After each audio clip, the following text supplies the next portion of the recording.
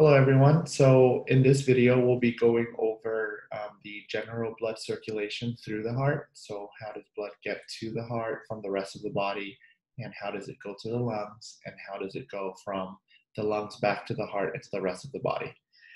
So we'll go over the overall big picture first, and then as we're proceeding, I'll add in extra layers so that it's a little bit more clear for you.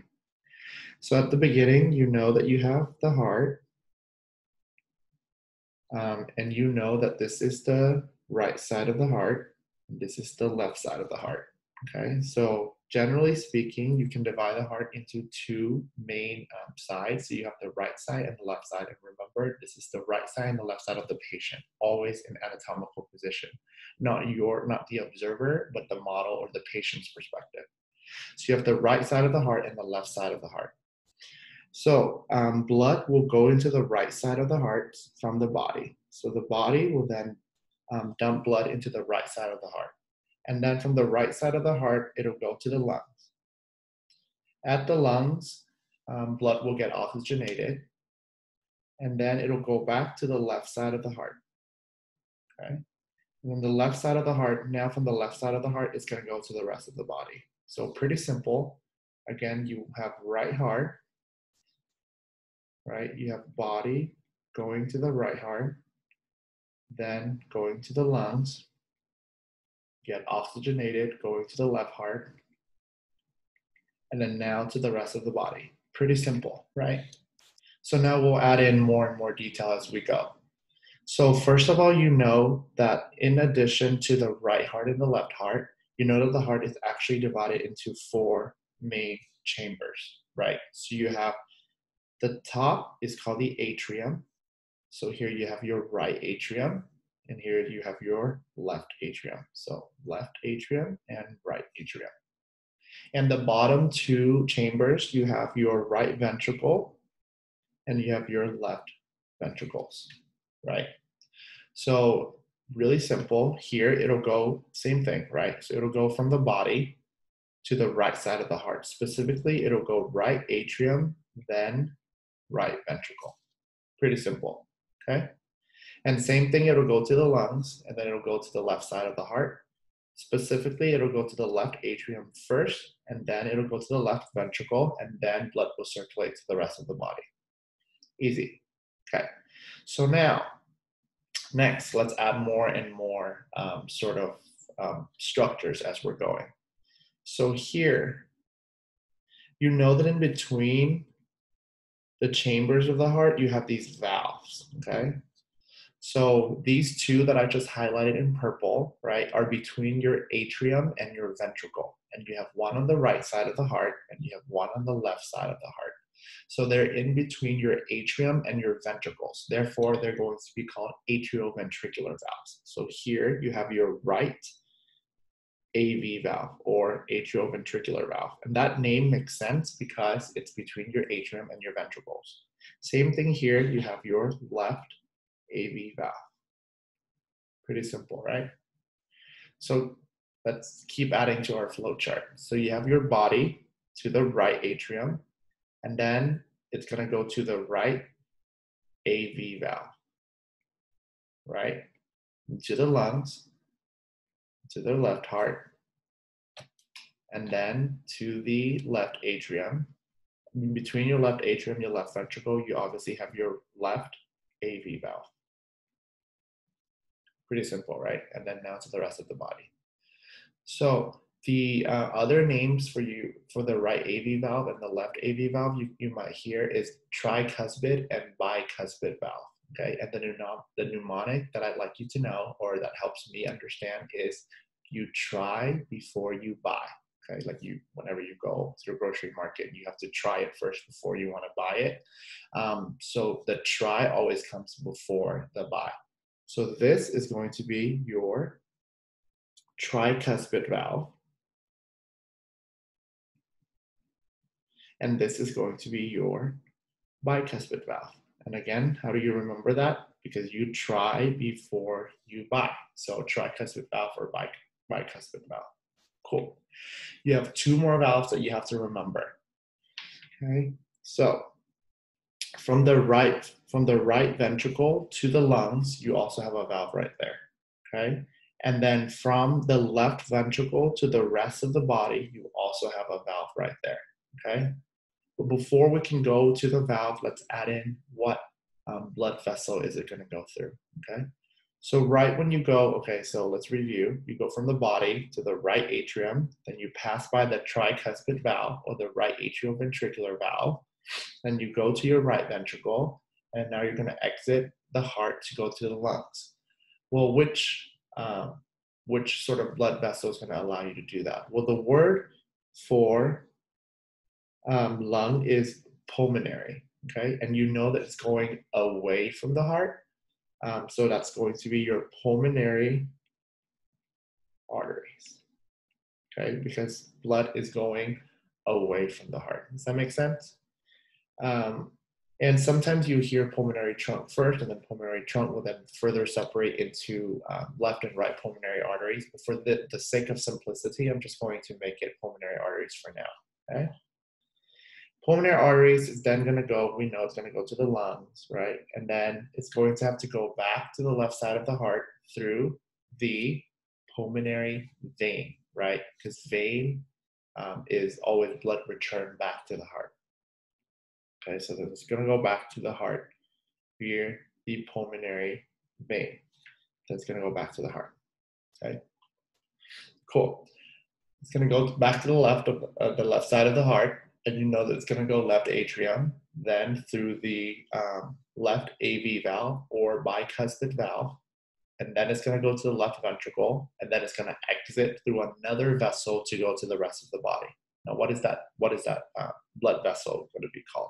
So this one I'm referring to right here.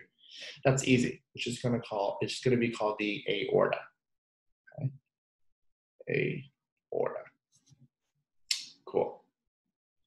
So now that we're at, we have added in the two new vessels, right? And remember I said from right ventricle to the pulmonary artery, we have a valve right there, right here.